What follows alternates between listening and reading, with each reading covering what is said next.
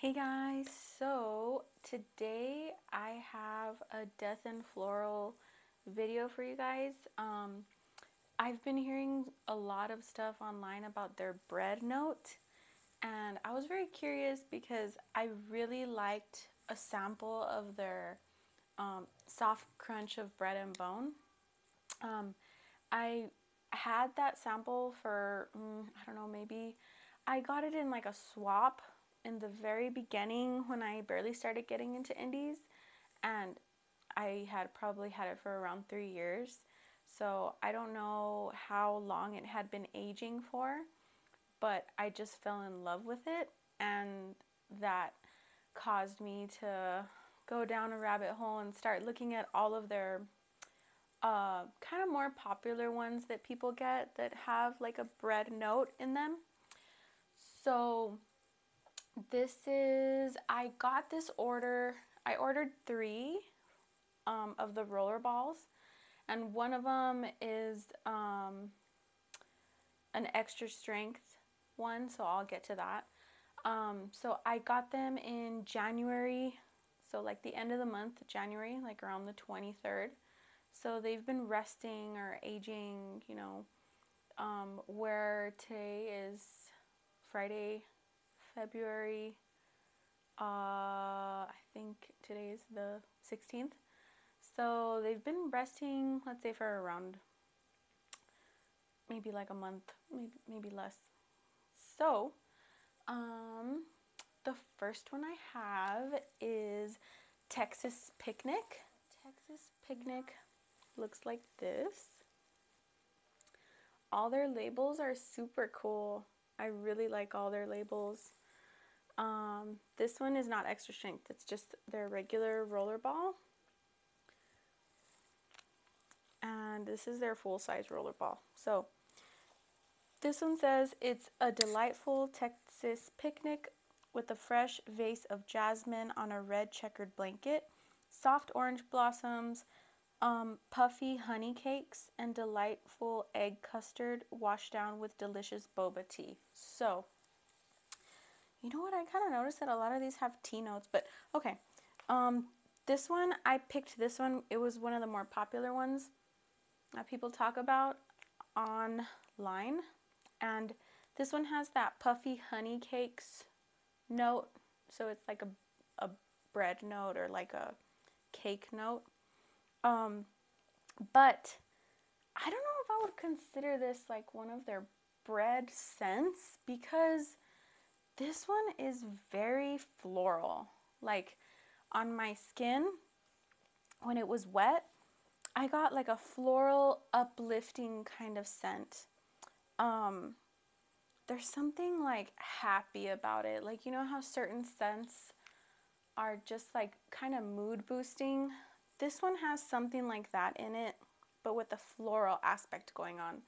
Like, think of like how when you smell orange, it kind of makes you like awake a little bit.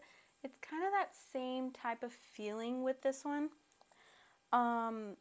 It's probably the jasmine that I smell the most, but I think it could also be like the tea, the boba tea that I'm smelling as well, because there's something like uplifting and positive, and it just smells not that much like it can be edible. Like, it doesn't smell too gourmand. It smells more floral and a little bit more fresh floral. So I don't think I would consider this part of like their bread notes that they have. I think they have a couple more, but I didn't want to buy like so many full size ones if I've never tried them before. So I was kind of taking a risk on this one.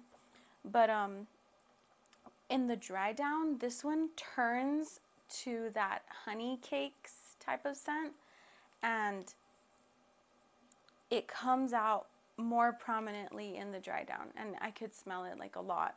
But the floral aspect still is there, and it kind of overpowers it a little. So I feel like that honey cakes is there in the background of like a jasmine type of scent in the dry down. So if you guys want some sort of the honey cake note in there, but you want it to be more floral, the Texas Picnic scent would be perfect for you. So that is Texas Picnic. That's that one. And then the next one I had to get, I was very curious about their extra strength roller balls. So I did get the soft crunch of bread and bone. So that's this one. All their labels are pretty iridescent. I think they're so cool.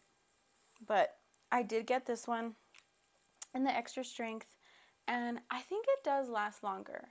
I couldn't really tell the difference in, like, let's say the scent bubble that you have. Like, I could smell it on myself for 4+ hours, and that's a pretty longer amount of time in comparison to some of the other oils that I have that last, like, let's say like 2 hours before I have to reapply. So I think with this one, the longevity is good, but I think like the throw and for someone to smell you from afar, I'm not too sure about that, because I've been going through a lot recently, and which is why I haven't been posting, but my sense of smell has like gone up. Like, I can smell everything a mile away. So I don't think I'm a good judge of the, like, a scent bubble right now. Maybe later, but I can smell everything. So I think that the extra strength, if you would want it for longevity, I think it is worth it. Like, it definitely is longer lasting. And as far as the scent, it is said to have flaky coconut French madeleines, sifting bakery air, vanilla creme, and crunchy macarons. The last sip of green tea with a mysterious lover. So this, I smell the coconut flakes so much. And the vanilla, the bread, and the tea note are like super prominent too. It's kind of like you walk into like a sweet, airy, pink bakery. Like, I think of like a young girl that owns a bakery, and she bakes, you know, pink desserts. Like, and then she also has, like, you can order boba tea or green tea or something like that as well in her bakery. I picture that when I smell this scent, and it's just, it's very bready. It's very sweet coconut. It's just, I love it. It's very foody. If you guys are into like more food type of scents, it is. It's very foody, and it for some reason smells a little bit like fresher, and I think it's because of that green tea note. You can smell it.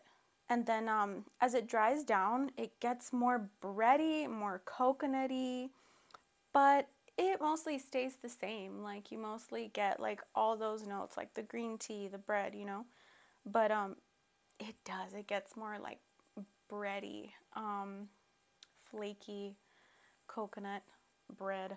Like, to me, if there was some sort of like coconut bread, like a coconut croissant, I don't know if you could make those, but if there was some sort of like coconut croissant, I think that's what this would smell like. And it's one of my favorites, and I'm so glad that I upsized and I got the bigger version, because it just smells so good. And I love this one. So that was the whole reason for this purchase. So that one is Soft Crunch of Bread and Bone. Okay, the next one that I got was Crunchy Baguette. It's this one. Another cool iridescent label. Like, all of these are just, I love their aesthetic. It's super awesome. I saw this one a lot online too, and a lot of people were talking about it, and people were asking like, what should I get? Should I still get the soft crunch of bread and bone and the crunchy baguette? And some people were like, it's redundant, like you don't need to get both of them, like, you know. But this one, I think, well, let me read you the notes. So it says, a sniff of warm bread at a bakery with sweet and savory breads in a cafe, and a soft hint of coconut bonbons and fresh tarts. So this one is very similar to soft crunch of bread and bone, but it's coconut with bread, but without the tea note, and it's more bread. It's more bready. It's more like the bread just came out of the oven, the croissants. And it's, I feel like it's like a little bit of a warmer type of scent in comparison to like the soft crunch of bread and bone, where this, I saw it more uplifting and like pink and like a little fresher. This one is like a little warmer and a little darker. I guess like if you would want to use this one for like spring and summer, that would be perfect. And then this one would be for like the fall time. I think that would be like a good way to describe it. How you can use different scents at different time. When the weather is colder, I would bring out this one, because there is a slight hint of coconut there and it is a sweetness, but the bread is more prominent in this one, and I could see why people would say you don't need both, they're redundant, but like they are similar. But let's be real, once you get real into all of these fragrances, you have a fragrance for everything. So even if it's missing one note, you can have a purpose for it, which is why I think this one would be good for like a fall time.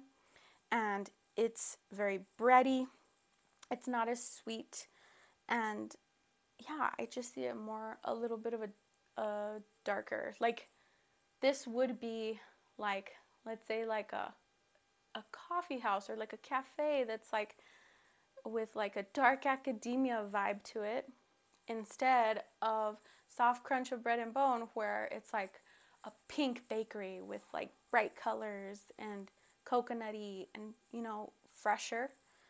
Yeah, this is kind of like the darker version. But I just think it's very similar, but I really like this one too. So I'm not going to be getting rid of this one at all. I would say that the ones that I got, those are the 3 bread notes that I got. But I would say that the soft crunch of bread and bone still has to be my favorite one. I guess it is because of the green tea note there. But it would probably go soft crunch, and then crunchy baguette, and then Texas picnic, just because I'm not into too many floral notes, like majority floral. And I really like the dry down of that one. I would just wish like it was like that throughout the whole scent experience. I wish I got more of the honey cakes and it was like more forward instead of being in the back. Those were the 3 that I got, but they had their scent that they were giving out. I believe if you spent a certain amount, or if you got like 3 roller balls. I can't remember what the promotion was, but I was very curious about it, so I went ahead and made sure that I was able to get it. And this one is Famous Blue Raincoat. So their scent of the month looks like this, and it's iridescent as well. And it's not a roller ball, it's just in a bottle like this, and it has just opening like that. And I've been seeing recently that there's like separation when people order from Death and Floral. I saw that, like some people were like, you know, there's brown flakes in there, and lots of times that comes from like the chocolate notes. If they have any type of chocolate note in there, they have on their, also on their website, and it says that, you know, sometimes stuff will separate, but you know, it's normal. But yeah, there's no chocolate note in here, so I just wanted to let you guys know that this one's clear. So this one has, this is for their scent of the month, December. This is the scent of an old typewriter, weathered blue fabric, and static.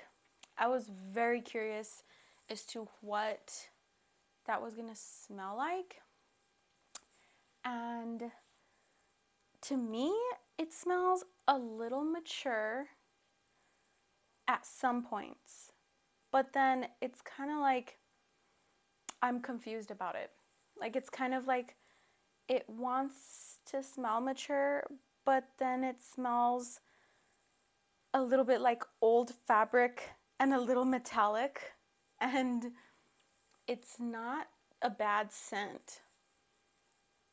This is more of like, I would say, an experience that not a lot of people would want to go out and purchase, but I would see it still serving a purpose for someone because it's not, I don't think it's very feminine or masculine. I think it's very gender neutral, and it's very, there's something like a little kind of like electric about it, or I guess staticky about it, since static is one of the notes. There's something there that's like metallic, or I'm smelling more of like an experience, or like a dream, more than like I feel like I'm smelling a perfume. Like I'm trying to put this in like a situation that I've been in, where I'm going to some place where this is what the room smells like. So when it dries down though, it gets a little spicy. Not food spicy, more electric, or more like zingy, like kind of like how ginger gives you that kind of like bite, but there's no herbalness in here. It's just, it's something that I can't quite put my finger on, but I guess they did a good job in capturing that static note, because I guess I would describe it something staticky, or something like electric, or something like with a little pop, or a little like zing to it. And this is very interesting. I give this a 10 out of 10 for creativity, because I've never smelled anything like it.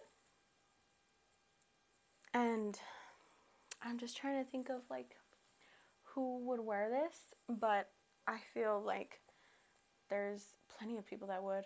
I just try to put my mind and think of like where this could probably be, because I feel like this is like the capturing of a place, of how like a place smells like a warehouse, or you know, like a warehouse that has, you know, dust, and it just got like electrocuted, so there's kind of like a hum in the air, and everything's kind of like a little dusty, a little old.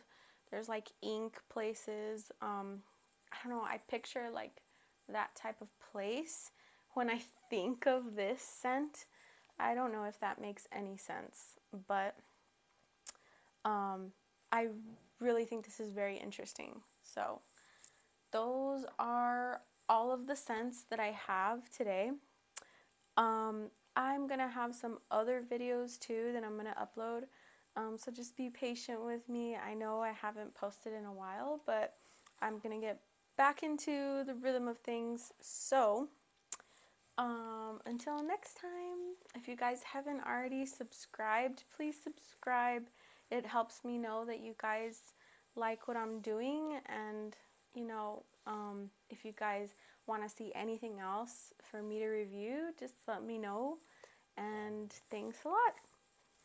Bye.